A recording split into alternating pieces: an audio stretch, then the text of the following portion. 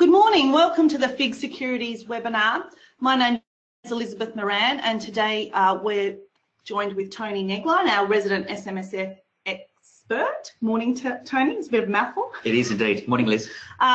So today we're going to be talking about superannuation in 2019, what you need to know. I'd like to just extend a welcome to anyone that hasn't joined us before for a webinar, and we appreciate you're on the line. If you miss anything or perhaps want to review something later, we will send a link to the recording after the webinar.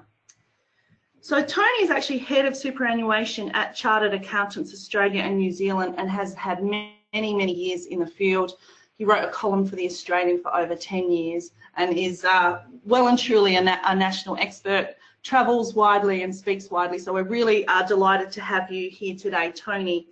Before I hand over to Tony, just a couple of housekeeping rules, if you like. On the top right-hand side of your screen, you see an orange arrow. If that's not expanded, if you can click on that, you'll see the panel expands, and about halfway down you should see an area where you can type in and ask us a question. We've had a number of questions already in.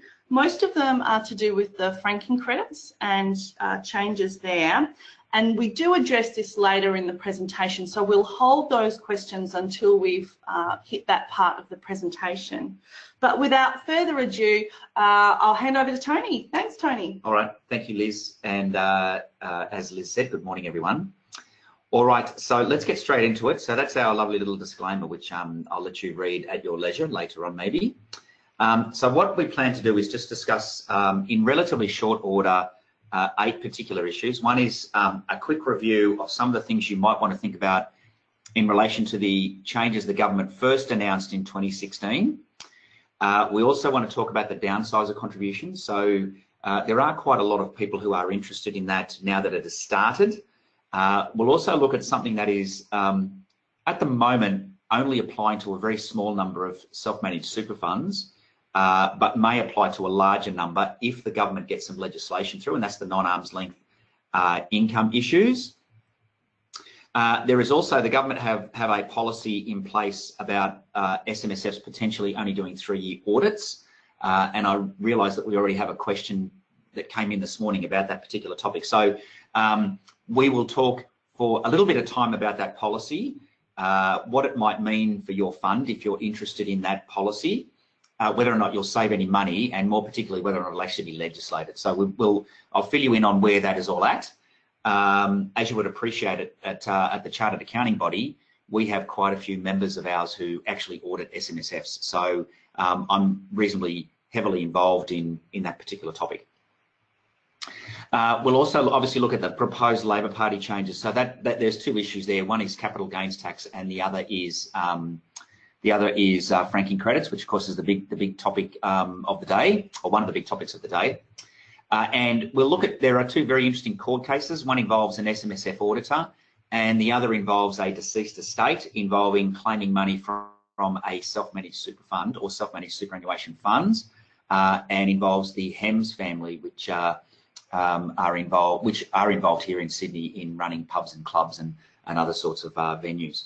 Lastly but not least, of course we can't leave a session today alone without obviously talking about the Royal Commission, which is looking into misconduct in the banking, superannuation and financial services industries, to give its official title, and also the Productivity Commission. So the Productivity Commission is looking at the efficiency and effectiveness of the superannuation sector, and they produced a draft report around about 8 weeks ago of a mere 550 odd pages, plus quite a lot of appendices. So there's a lot to talk about in relation to that Productivity Commission and where all of those things might lead, and time frame and so on and so forth.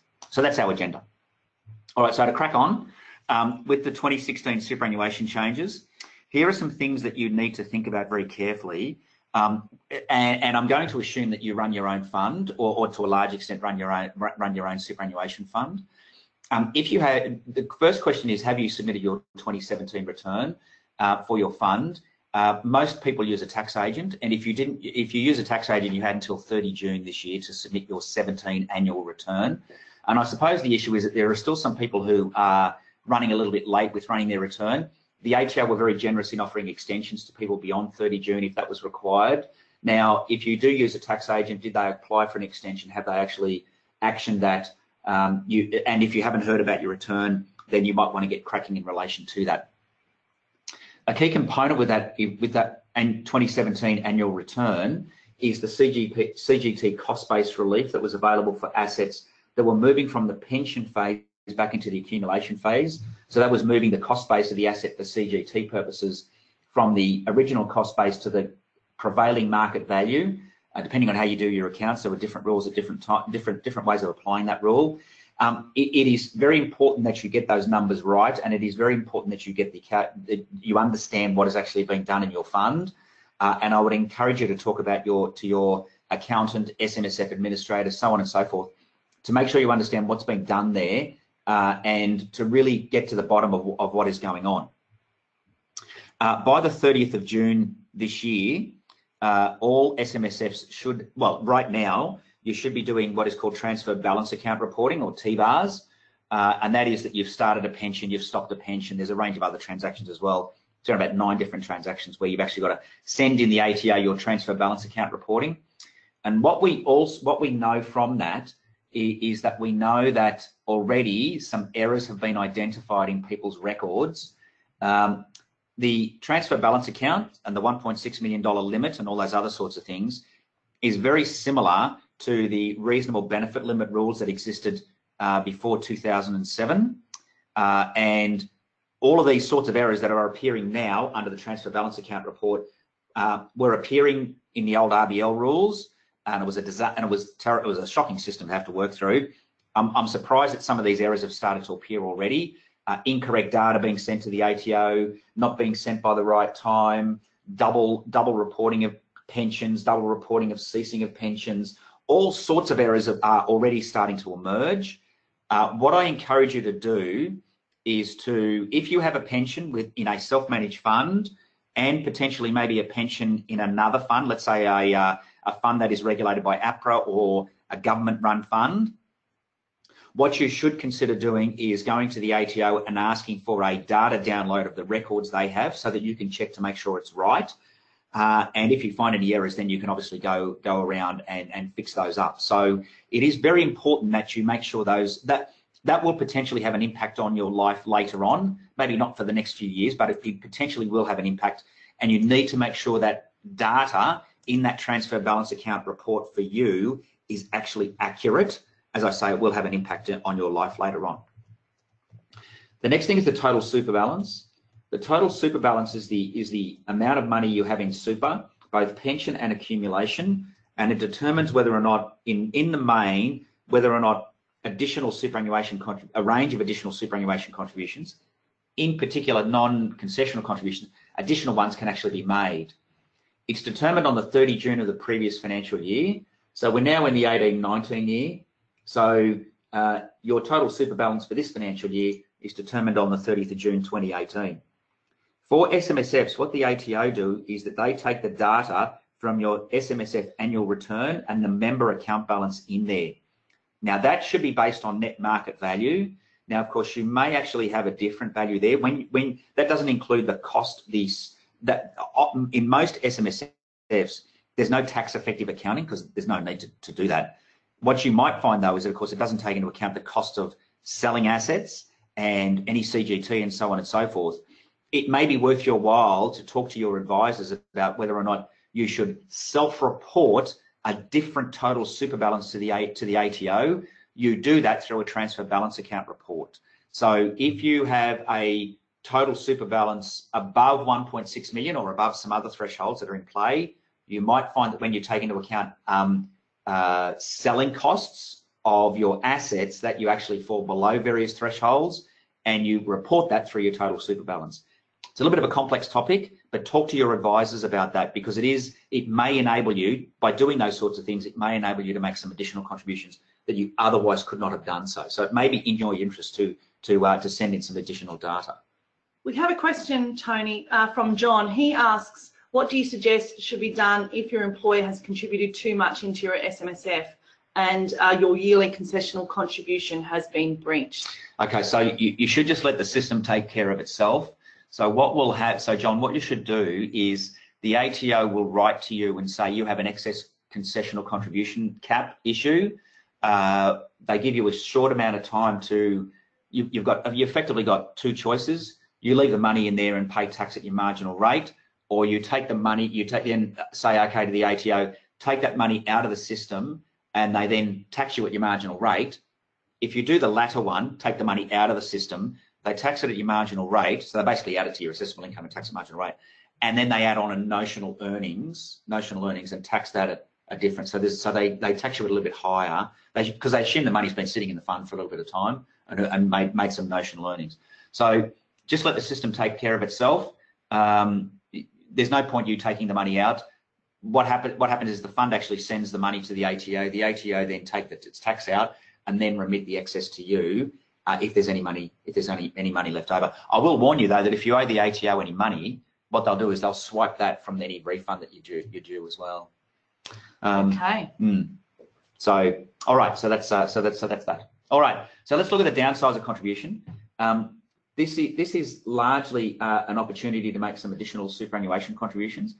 Each person can contribute up to 300 grand from the sale of a family home.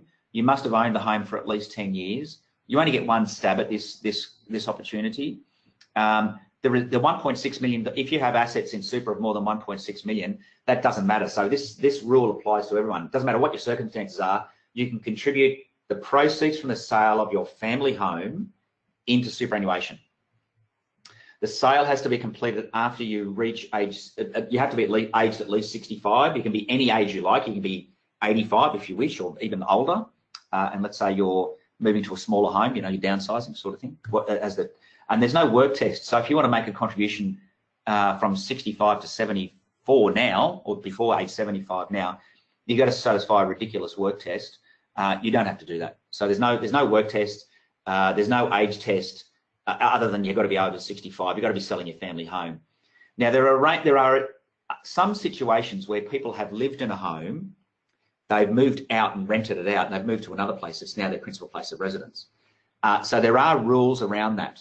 It's where your place has actually been your former family home, or the family home of let's say you have a couple who get married later in life, and they moved. They moved out of at the time from a first relationship. They moved out of the home. They then moved into another place. There are rules around the ability to access the downsizer contributions in relation to that. And there are also rules around, let's say my partner owned, my wife owned our house, and I didn't own it. Instead of it being jointly owned, then I would still be able to make the contribution. So she could sell it, we could downsize, and we could split the the profitable proceeds, and we could then make a contribution to that.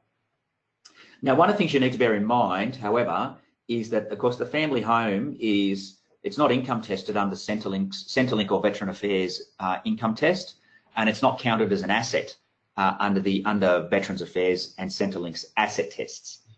Obviously, if you sell the family home and you have proceeds left over from the purchase of another property, another home, if you have proceeds left over and you contribute those to superannuation, they will be counted as an asset, and because they're sitting in superannuation, they will be deemed. So you've just got to factor that in if that is important to you. Now, the other thing I need to say as well is that although you can get the money into superannuation, if you have a transfer balance account pensions of 1.6 million, you then can't use that 300 grand to start a pension anyway. So it's, if you like, it goes into your pot.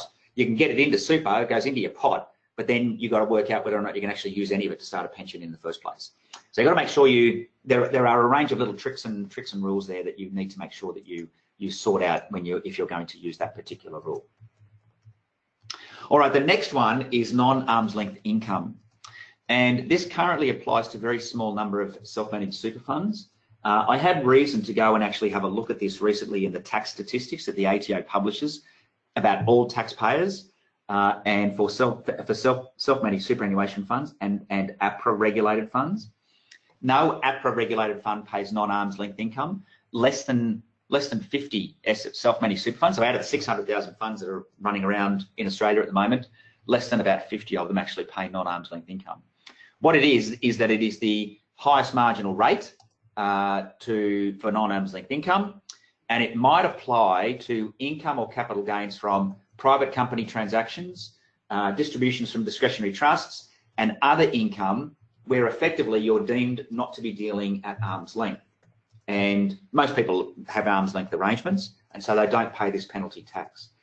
A good example of this might be, let's say I run my own business and I have sold shares in that company, or I gifted shares in that company to my self-managed superannuation fund, but the current market value of those shares, let's say I gift 10 shares to my fund, and each share is worth $1,000 each in my company, but I gifted those shares to the fund, then that is obviously a gift to the fund, and that is seen as that would be seen as a non-arm's length transaction. So chances are I would have to deem that any dividends I received, any dividends the fund receives, would be subject to non-arm's length income. So that's how it's kind of meant to work.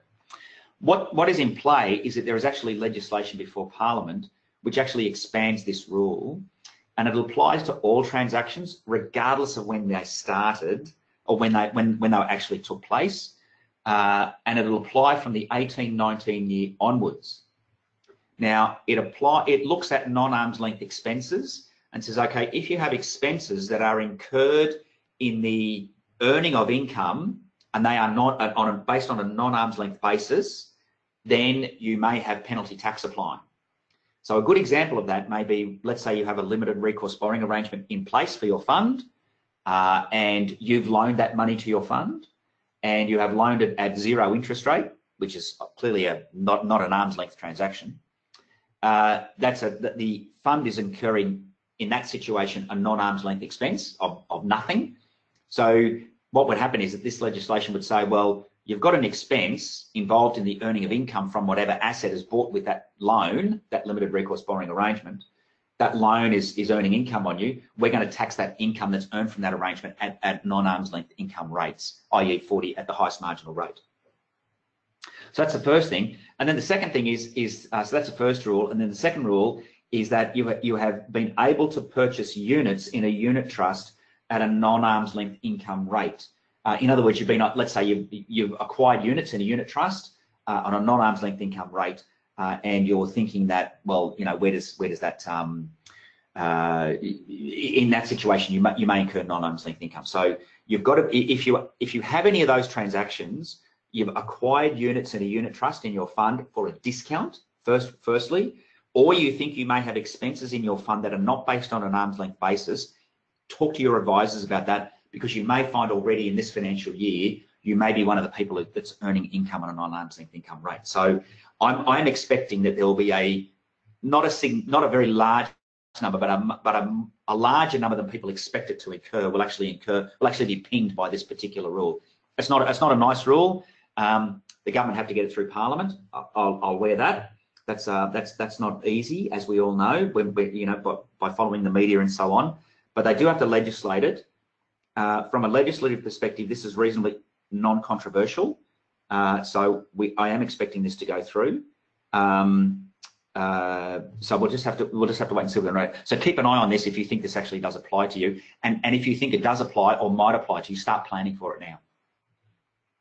I just have a quick question, Tony, and it's from Gordon, who wants to know, and sorry, this is pertaining to the previous slide, if you move from a house to a new home and rent the old home, can the old home still be sold and then funds moved into super?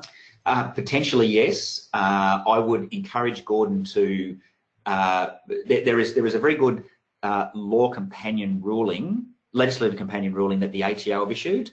They issued it, I think it might be still in draft form actually, but it is available from their law website. I would encourage Gordon to read that and also speak to his advisors. So potentially, yes, there are some qualification rules around that. So just make sure that he's got lines up all the ducks in relation to that. All right.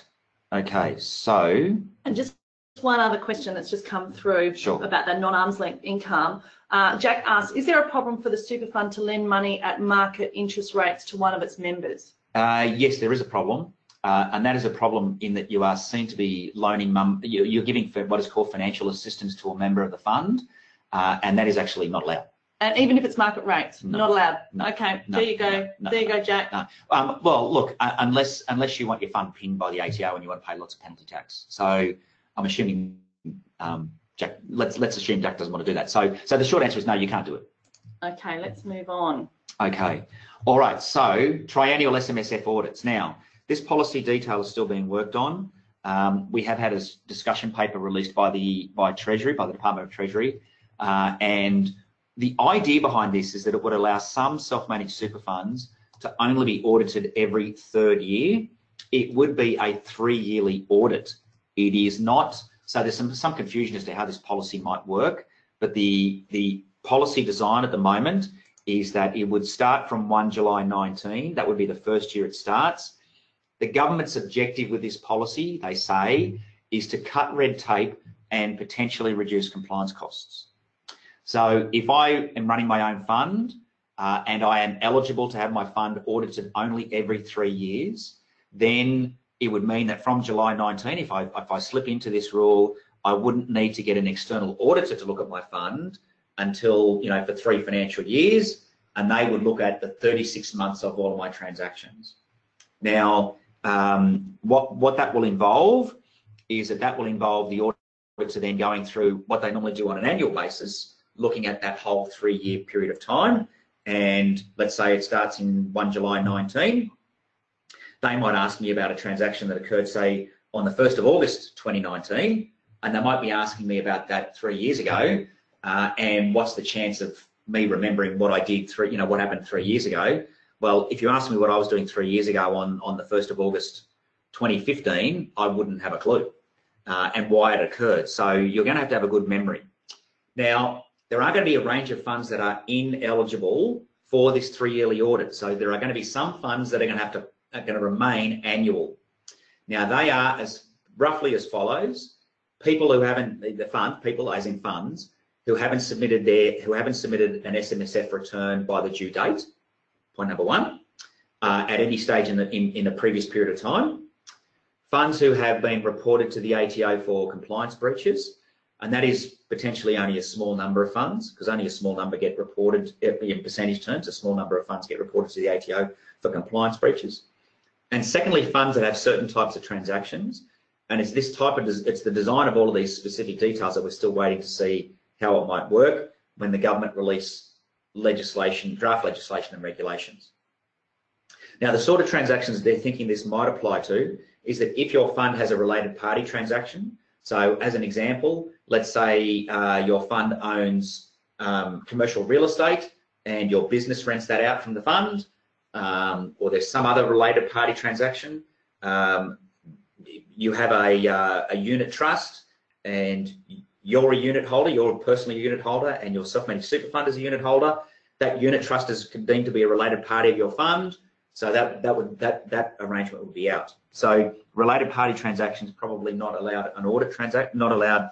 We'll start to get annual audits, but also it might apply to funds that if you start or commence or formally cease a pension in any financial year, not part of the 3-year audit, or a range of other transactions. So we're still waiting to see how many this might apply to. Now, there will be a group of people who say, will you save money by only getting an audit every 3rd year? Well, that's the $64 million question. Our members at Chartered Accountants Australia and New Zealand argue that whenever they audit a fund for a multiple number of years, it actually costs more than if they did audits for every year on a single basis. So don't necessarily assume that you will save money. You may, but you may not. If this policy comes into play, the government have to legislate this change. They will have to make regulation changes. At Chartered Accountants Australia and New Zealand, as I said, we have members who audit SMSFs. So we have a range of members who support this policy, and we also have a number of, probably a larger cohort of members who actually do not like this policy. So we're in discussions with the ATO, well, in the main Treasury and the ATO about this particular policy to make sure that if it does come into play, that it actually is a workable solution. There will be people who will be attracted to it. So if I own just listed shares and maybe a range of bonds which I've bought from FIIG or similarly, it may be that those companies that are listed, say, on the ASX, well, they're all audited by some external firm, and my bonds are audited by an external firm. So why should I, and all the transactions are coming to me from an independent source. Chess can verify how many shares I own, and I'm just taking the income. It goes into a bank account. That bank account's technically audited. Why does my fund therefore need an audit? My family trust is not audited every year. My bucket company is not audited every year. Why does my fund need to be audited every year? It might be that it's just cheap. You might just find that it's just cheaper. Okay, we have a question here from Bruno who asks, can funds still elect to have annual audits even though they're not obliged to do so?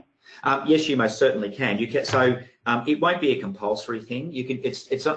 Sometimes you'll have to. Sometimes you'll fall out of the system because, as I say, you've done a transaction of a certain type, or your fund hasn't quite complied with all of the law. So it's not compulsory. So you can stay annual. Yeah.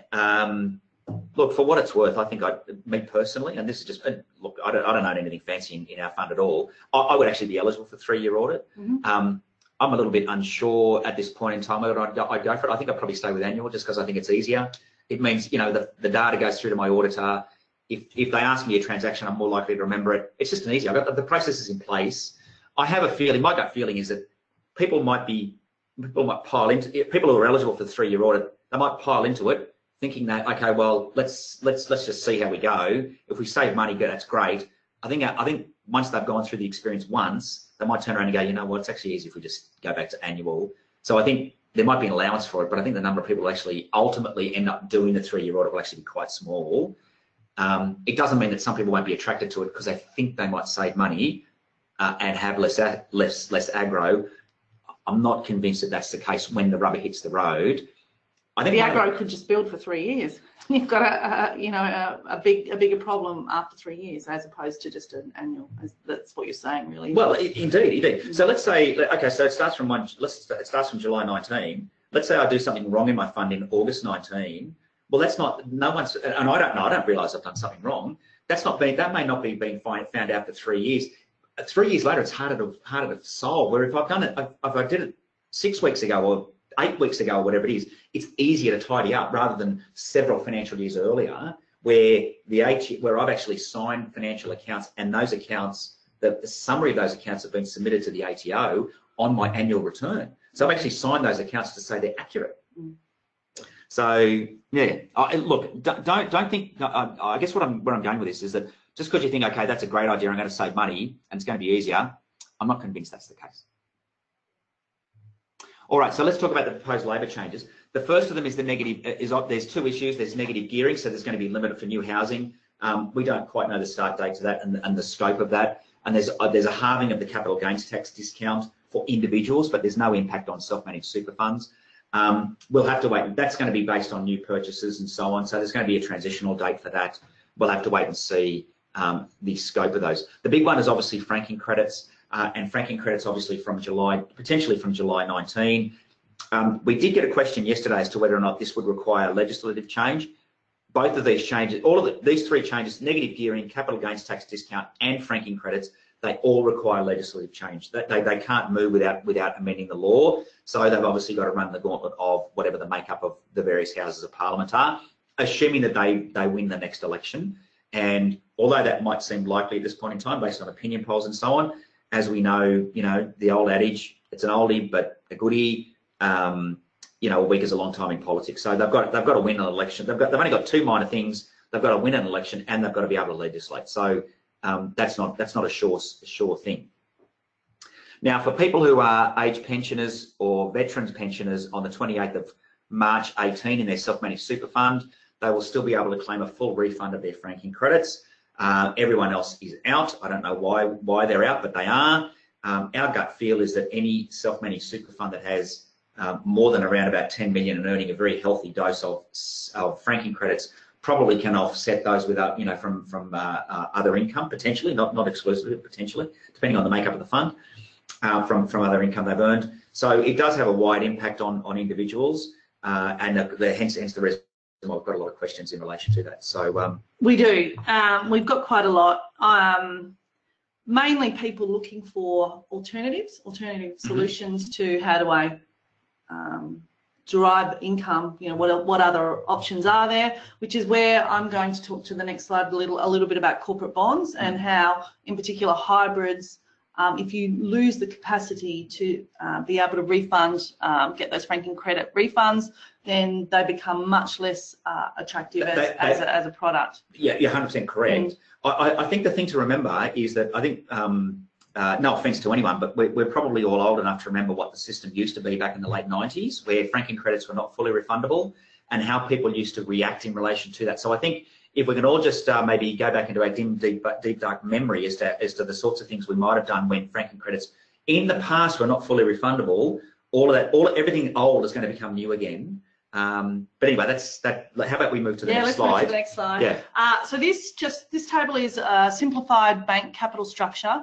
and what it shows is the priority of payments in liquidation. So you have at the very top of the structure the lowest risk product being a deposit, and moving down through senior unsecured bonds or senior bonds, subordinated bonds, then hybrids and shares. So this structure works in that each layer or level has to be paid out in a liquidation scenario before subsequent levels can be paid. So the subordinated bonds, and I'm just going to talk mainly about them and compare them to the hybrids because they're the two asset classes I think are most interesting. But subordinated bonds have a defined maturity date. Interest must be paid on set dates, either quarterly or half yearly, and the interest is known, so it cannot be changed. It cannot, the company can say, I'm not going to pay those interest payments this quarter for whatever reason. It would then be an event of default on the part of the company, and that would instigate like a wind up or a liquidation. So very important that payment on time at maturity and of income on the bonds is it's, I'm not going to say set in stone, but it must be paid, and companies will do all that they can to make those payments.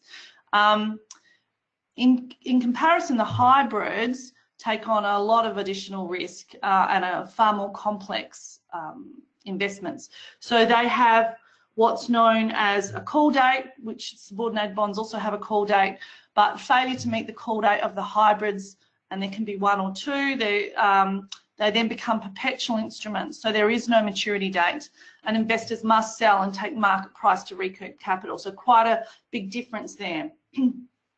Hybrid income can also be foregone. It doesn't ever have to be made up. Again, very different to the bond. There's a couple of other terms and clauses there. One with the hybrid is a capital trigger clause. So if a bank's capital falls below 8%, it then starts to the hybrid distribution then starts to be allocated on a percentage basis. So I think it might be 60%. You can then they can then distribute 60% of the distribution, and that goes down to 5.125% is sort of the base trigger when the hybrids then convert to shares, and that is to protect the bondholders senior in the structure and to protect the ongoing survivability of the bank. So hybrids are known as loss absorbing instruments, really important, and if you look, you can look that up on the ASIC website. They're meant to help the bank survive. So quite complex. The other clause to talk about, and this actually does apply to both the subordinated bonds and the hybrids, is a non-viability clause where APRA can deem the bank non-viable and both the hybrids and the subordinated bonds convert to shares, again to boost equity and to increase the chances of survival of the bank. So you can see there's quite a lot of difference in the terms and conditions and the risk between these two products. So if we look across the table at yield per annum, the current yields available on these securities, you'll see subordinated bonds 4%, and you'll also see hybrids 4%. But the hybrids can, and investors at the moment can claim franking credits. So that actually takes the income to about 5.7% on the hybrids. But if you lose that franking income or the capacity to claim it back, you're then only earning 4% equivalent to the bond. And this is where we're urging investors to rethink perhaps their asset allocation. And if you're invested in hybrids, perhaps think about substituting with bank subordinated bonds. I don't want to talk too much about this, but I just want to make the point that corporate bonds and bank corporate bonds are perhaps a place that you can go to get a lower risk investment for a like-minded return if you can't claim the franking credits. Of course, the other option is to go the other way and to invest more in shares, but our research, and in fact industry research, suggests investors have too much invested in bank shares at this point. I'll leave you to perhaps come back and have a look at that table, and we'll continue on. We have got some of those questions regarding franking credits, so I will pose some of those and we'll have a go answering them. Mm-hmm.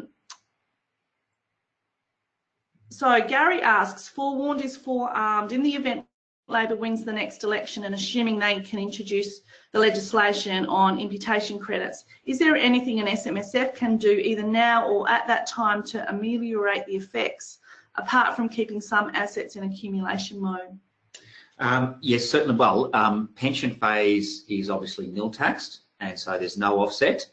The other thing is, of course, accumulation phase is taxed at 15. So of course the 15 is going to be offset there. So it's going to come down to how much tax is actually payable in the accumulation phase. Those with more money in their fund are obviously going to be able to offset. Have more ability to offset. So you need a reasonable sum of money in there. The other option, of course, is to as we all know, reassess whether or not a self-managed super fund is the right place to be holding these assets. Actually, there is a concept that I was just thought of, which we'll talk about in a moment. Is that one of the things you could look at doing is maybe closing down the self-managed superannuation fund, because we know that we pay more tax in our own marginal rates. But of course, older people have the benefit of the Senior Australian Pensioners tax offset and so on and so forth, but often have access to that. And so have a much higher much higher effective tax-free threshold than ordinary wage and salary earners. So that may not necessarily work. The other option is that in a fund you just stop paying pensions whatsoever, and so the whole fund becomes taxed at 15. So you then have more ability to to claim some of these franking credits. The third option is that you try and get rid of a whole bunch of money and become an age pensioner. That's another option. But I'm not entirely, you're not necessarily exempt in the fund, because you may not necessarily meet that threshold date of March, at the end of March this year.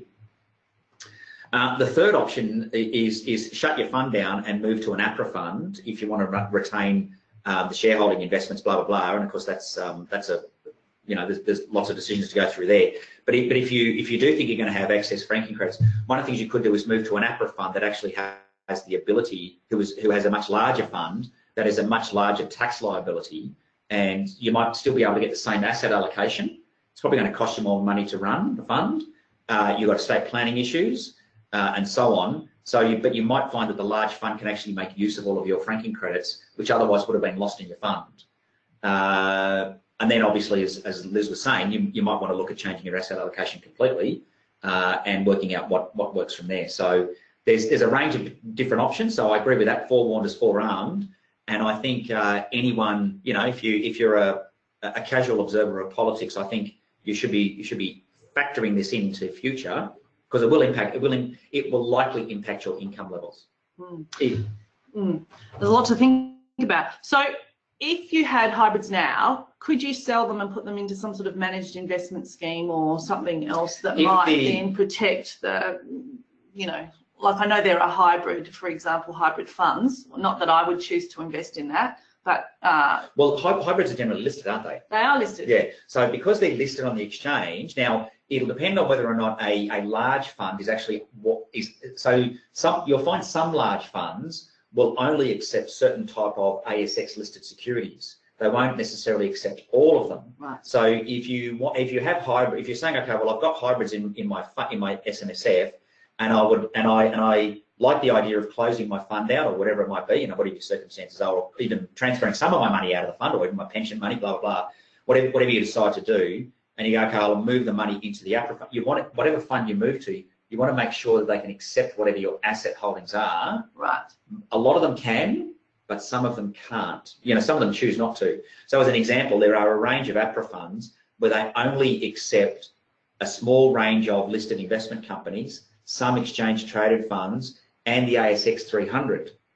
Now, that's not hybrids. No. Yeah, so you want to check with a fund whether or not they actually would be able to take those across. You can transfer them across through the CHESS system, that they would actually take them on, and they can actually then administer those behind the scenes into your account. We've got so many questions here, and I'm going to just apologise if I don't get to yours. I'm hoping we can cover it fairly broadly.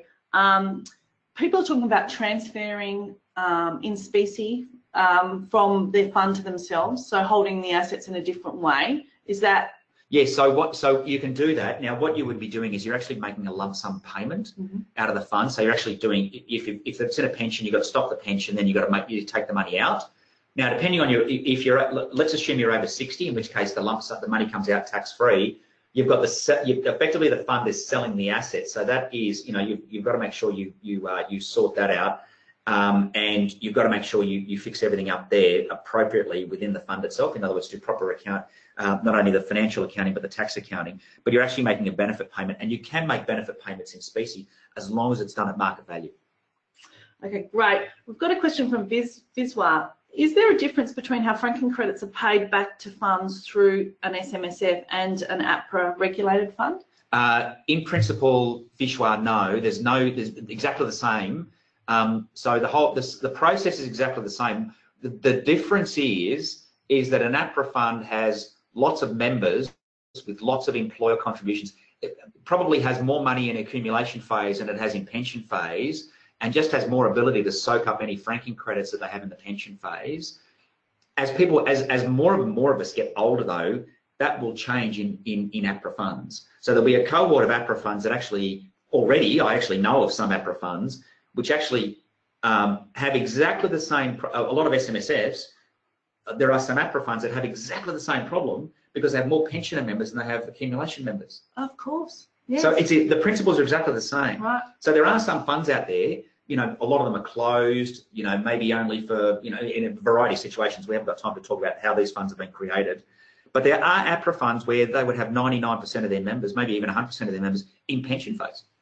So they have exactly the same issue. We've all got it. We all have to deal with it. Yeah, correct. Yeah, okay. And whereas you'll have other funds where they might have 80% of their members in accumulation phase and 20% in pension phase. So that fund in that member makeup, they've got a much greater, because they're getting lots of employer contributions, they've got much greater ability to soak, much more tax to pay in the fund. They can soak up that tax liability. All right. I think we'll move on. Okay. All right. It's a big topic, and lots to think about, and certainly see your financial advisor. So many options, I think. Now. Yeah, look, indeed, and look, I would be encouraging you to talk to your administrator and accountant about what the impact for your fund might be. And I know, the policy itself hasn't been fully designed. There may be some more concessions that they offer along the way, maybe not before the election. A lot of people find this a very complex topic. So I think the ability to talk about this in, on the TV and the radio, it's somewhat limited because we're talking about complex tax structure, relatively speaking, relatively complex tax structures, which is a very, it's pretty dry and it's difficult to talk about that in a very simple way. So I'm not entirely sure that this has much cut through from an election perspective, if that makes sense. It does obviously in some cohorts, there's some people who are impacted very greatly, others not at all. So there might be some concessions later on, but once they get to the legislative design phase. But I would encourage you to talk to your advisors and accountants as required, and fully understand what this might mean for you, and then, if necessary, considering what adjustments you might make. Fortunately, we all have enough time to adjust, but time waits for no one. So we've got to make sure that we're ready to roll if we need to, ready to rumble if we need to. Great. All right. Okay. So interesting court cases now. Cam and Bear versus McGoldrick. This was actually written up in the Financial Review recently. This court case. So there was actually two court cases here. One was in the Supreme Court of the New South Wales Supreme Court, and then the other one was in the Court of Appeal, the New South Wales Court of Appeal. So Cam and Bear was the trustee. It's actually Cam and Bear Proprietary Limited. Cam and Bear was the trustee of a self-managed superannuation fund. McGoldrick was their auditor. the Cam and Bear, the people in the members of the Cam and Bear Superannuation Fund elected to put their money into certain types of investments. The investments that they put the money into unfortunately went bad and were described in the financial accounts as cash. Now, they were described as cash, but they weren't really. They were actually unsecured. It was actually unsecured lending. They were actually loaned on an unsecured basis. Huge difference in risk there. Indeed. And they loaned it to an entity that was related to the administrator of the fund. And the administrator recommended the auditor, said, okay, well, how about we use Mr. McGoldrick to audit our funds? And the person they gave the money to on an unsecured basis went belly up. So Cam and Bear said, look, McGoldrick said, we were quite happy with this. We thought cash meant cash. We didn't think it meant unsecured borrowings. And if Mr. McGoldrick had done his job properly, we would have acted accordingly. Now, the New South Wales Supreme Court said, yes, Mr. McGoldrick hasn't done the right thing. He should have investigated, should have worked out that this was incorrectly described. He didn't do, was negligent. But he also said to the trustees of the fund, even if McGoldrick had turned around to you and said, you are a bit naughty, you have done the wrong thing, he said, even if they'd said this stuff's not cash, you still would have done what you were planning. You still would have done what you were planning to do. And so, in other words, they're basically saying you wouldn't have listened to him. So the court said, initially the court said to the Cam and Bear trustees, Cam and Bear Proprietary Limited, said, yep, you've won the court case, but your problem is that we're not going to give you any compensation and you can pay Mr. McGoldrick's court costs.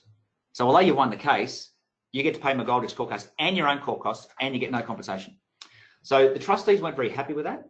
So they appealed to the Court of Appeal and they won that case 3-0. So of course there's 3 judges here in that particular case. They said, yes, McGoldrick is negligent. We still don't know what the compensation is there. So the reason why this is an interesting court case is this is the first time, to the best of my knowledge, that action has been taken by the trustee of a self-managed super fund against the work of the auditor of the fund for not making sure that the assets have been accurately described in the financial accounts. So it's a very interesting case and one that is being looked at very carefully by a lot of SMSF auditors. Because, how do you know, their job is to make sure that the assets are accurately described as. So it's very easy. If my fund owns, let's say, a large company listed on the ASX, one of the top 20 companies, let's say, it's very easy for them to go to the CHESS system and see that, okay, yes, well, actually, we can actually confirm that, the shares are owned, so on and so forth. But when you get away from things like that, or bonds or whatever it might be, it's much harder to verify. So the more complex, I guess, your fund is in terms of the assets it owns, expect your auditor maybe to be doing a little bit more work to verify that what you say it actually is, if that makes sense. All right, so that's the first court case. The second court case involves the deceased estate of a gentleman by the name of Mr. Hems. As I said, the Hems family are involved in owning pubs and clubs principally here in Sydney, in the Sydney metropolitan area. Now, what happened was that Mr. Hems died with owning, as I understand it, according to the court case, died owing more money than he actually had in his own name. His family live in a reasonably nice residence in Vaucluse or near Vaucluse here in Sydney. But he didn't actually personally own any of that real estate, as I understand it. Now, he had a child out of wedlock. He's been married to the same, as I understand it, to the same woman for very many years, and from that marriage had 2 children, 2 adult children, both of whom I think run this pub and club empire. He had a child out of wedlock, whom after because of a family law court case, actually paid child maintenance to, but otherwise, apart from paying child maintenance, had no relationship with this particular individual. So Mr. Hems died. And then his for want of a better term, his estranged son elected to say there was no allocation in the estate for him. And so what he did was that he said, well, look, I don't think that's very fair, and commenced legal action against the estate.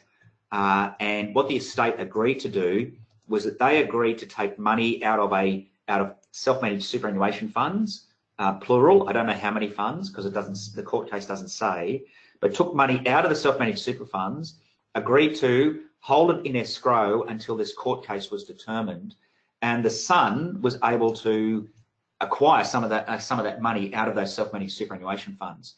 Now, here in New South Wales, where we are, we actually have what is called the Family Provisions Act.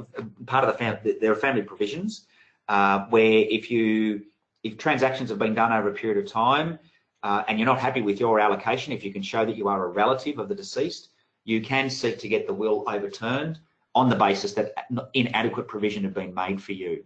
Now, there has been some doubt as to whether or not those family provisions rules in the wills and estates legislation here in New South Wales actually applied to superannuation. This is one of the first major cases where it seems, and there's actually been a second one in time, where it would seem that the money that you might be putting into superannuation can also be extracted in order to satisfy what the court deems are legitimate claims of people you haven't made provision for.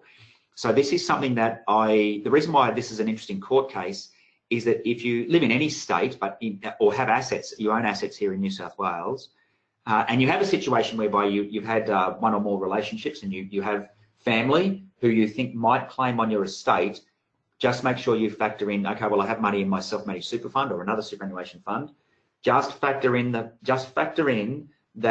it may be that that family member can actually claim on those superannuation assets. So speak to your wills and estates lawyers and talk to them about whether or not that can be claimed on and what you might be able to do in order to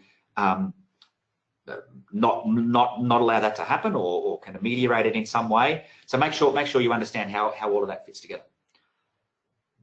Fascinating. Yeah, look, this is this HEMS case, and as I say, there was a second case recently, which I haven't detailed here because it's actually a little bit more complex even than this HEMS case. So we've had two cases in the last 4 months or so where where self-managed super fund money has actually been used to satisfy a family provisions case here in New South Wales. New South Wales is the only state that has the family provisions laws, but it doesn't mean that in other states you can't run a similar action. And of course, there are a lot of people who don't live in New South Wales who own assets based here in New South Wales. Just a few more complexities for the bucket. Indeed. Okay, all right. So that's the court cases. So let's now talk about the Royal. Let's finish off just very quickly with the Royal Commission and the Productivity Commission. I'll start with the second one first, if you don't mind, Liz. No, go for it. Okay, so the Productivity Commission, as I said, they released a very brief 550-page draft report. They call for submissions in relation to that draft report, and many people made submissions to it. You can go onto their website and read those at your leisure if you wish. Now they made some fairly interesting findings, changing things that we probably now is not the time to be talking about. But the Productivity Commission, what will happen is that they will issue a final report towards the end of the calendar year, more than likely, and then the government will assess that and then make some decisions going forward. And we will then have to wait and see what ultimately the government will then consider it and either accept or reject any or all of the recommendations that are received from the Productivity Commission. We'll have to see where all that goes. As I say, they made some fairly interesting findings. There will be no fund. I think there will be no fund that is not impacted by the product. How? I can't say because it's a bit too early, but there will be no fund ultimately that is not impacted by the Productivity Commission findings in one form or fashion. There will be flow-on impacts for a number of years, I think. I know I was reading just recently, people were making submissions to the Commission that an SMSF had to be a minimum amount. So one I'd read, it had to be a minimum $1 million, which seems quite high. But they were arguing smaller SMSFs didn't make enough money or high enough returns. Yes. Now there is some doubt about the. It's a bit difficult to know how the productivity actually made their determination. Looking at how they compare. Let me go back one step. I'm yet to be convinced that the Productivity Commission was looking at the right data to make that assessment. I have a suspicion that there was so they relied on ATO data, and I think the ATO data includes some expenses and some items that are not included in APRA data when they work out annual returns, and they were comparing like for like at that particular point in time. So I'm not convinced they were comparing like for like. We will have to wait and see whether or not that is the case, but that is the suspicion at this point in time. So the Productivity Commission might make a recommendation to the government, yes, there does need to be a minimum amount of assets. What we know is that there are a lot of people who start their fund with not a lot of money in the fund and over time build it up. I remember we started our fund with $1,000 and then we transferred money in from our other funds. So prima facie then, does that mean that under those rules, I couldn't start my fund because I didn't have the money available at the point in time? I think there are a lot of people who start their fund with not a lot, and as I say, they either get money from other funds or they contribute large amounts of money over the first 1 or 2 years. It's just the way, it's the natural evolution of how the fund is run. They've got a plan about how they're actually going to use this thing, start small and then go from there. However, there are a cohort of people who are running small funds who should reevaluate why do I have this thing? And they should be looking and saying, is this actually worth my while? There is also a cohort of people who run a fund with a very small account balance because it makes sense for them personally. They might own a particular type of asset in the fund that they want in there.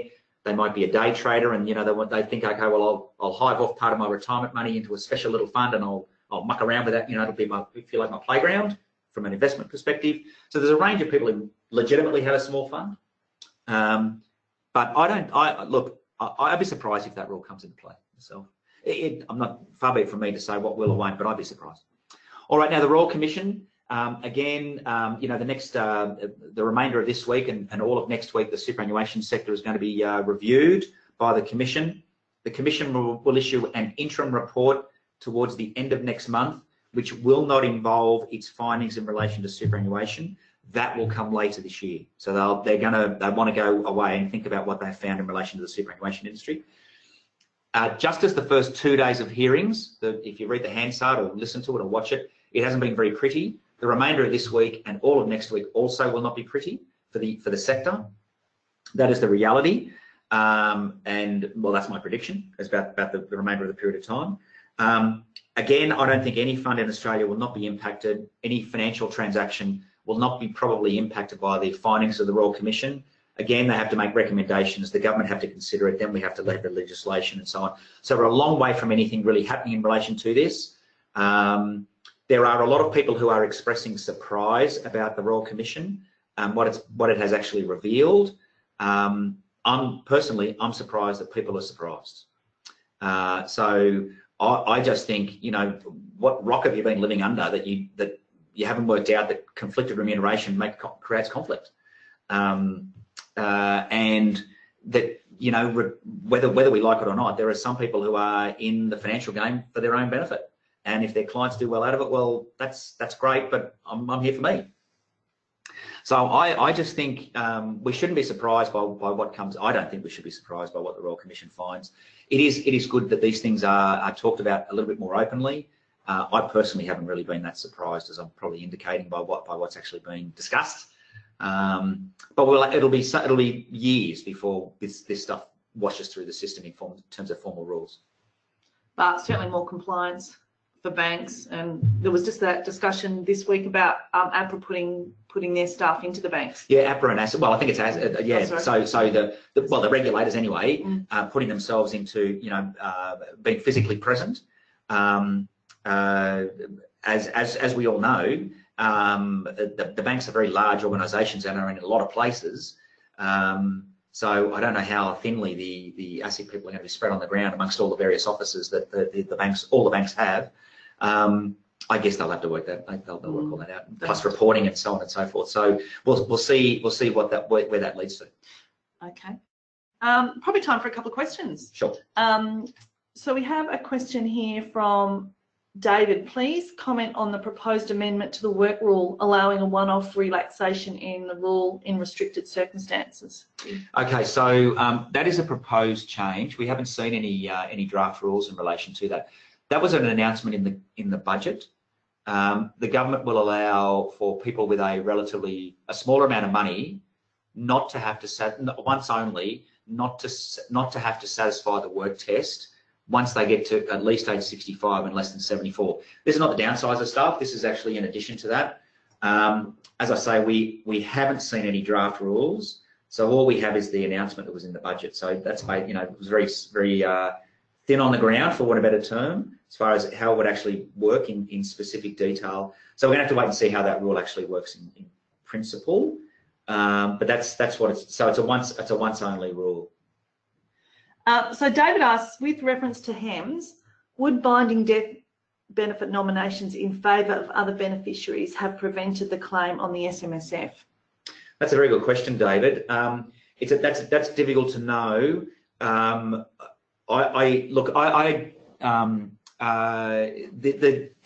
the funds themselves was structured and the way benefits were going to be paid out of the funds was actually not discussed in the court case, and it would be, you know, I haven't seen any of the documentation. You know, I haven't seen any of the court documentation, so I'm not privy to any of the finer detail. So I don't know that. Looking at how they elected to use the proceeds in the fund to satisfy the claim by the stepson, or well, not the stepson, but the son not born from Mr. Hem's marriage. I don't know. So I don't know how they actually came to make that decision that they'll use those proceeds rather than maybe some of the other money that the family may have had access to. I don't know how they came to make that decision. Now, if you had a binding nomination, the whole principle behind a binding nomination is that the money goes out straight away to the beneficiaries as nominated, as long as the trustee deems that nomination to be accurate and effective. So that may have worked, or maybe look, it's complicated. I don't know. We'd need to see some of the further documentation to know if that would work. Okay, a couple of quick questions I think here. Cole asks, do you believe an SMSF should be breached if a bank account is not exactly named as per the trustee? What you are required to do, Cole, is that you have to have the assets of the fund in the name of the trustee. And if let's say we have a corporate trustee, so we have XYZ Proprietary Limited as trustee of the Smith Family Super Fund or Smith Self-Managed Super Fund. That's how you should ideally have it. You should have XYZ Proprietary Limited as trustee for the Smith Superannuation Self-Managed Superannuation Fund. So you should ideally have that. Without that, how can the auditor be sure that we're actually talking about the right bank account? I think it makes it a lot clearer. I think it makes it a lot simpler. Your auditor, in my view, your auditor should probably be saying something to you that you don't have the asset, a major asset of the fund, in the name of the fund itself. So I think it should probably be done.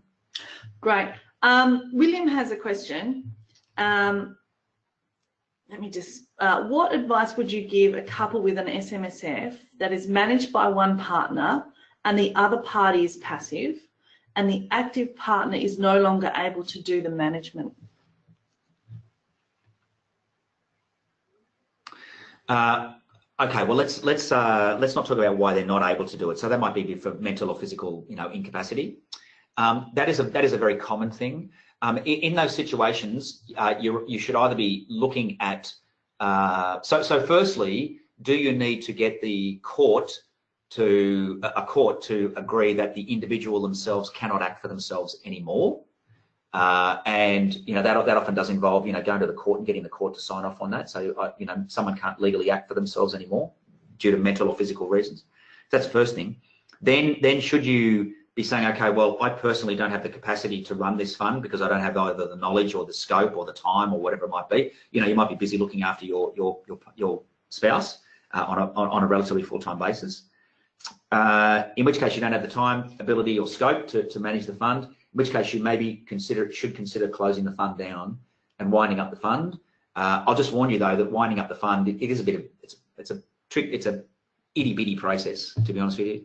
It's tricky, there's lots of moving parts, and it takes time. So it's not something you can't decide today I'm going to wind my fund up and tomorrow it's done. It does take time. You've got to sell the assets, you've got to pay tax liability, you've got to get the fund audited, you've got to do this, you've got to do that. You may have to stop pensions. There's a bit of mucking around to do. Talk to your advisors and accountants about that, I think. But your best court of action might be to close the fund down.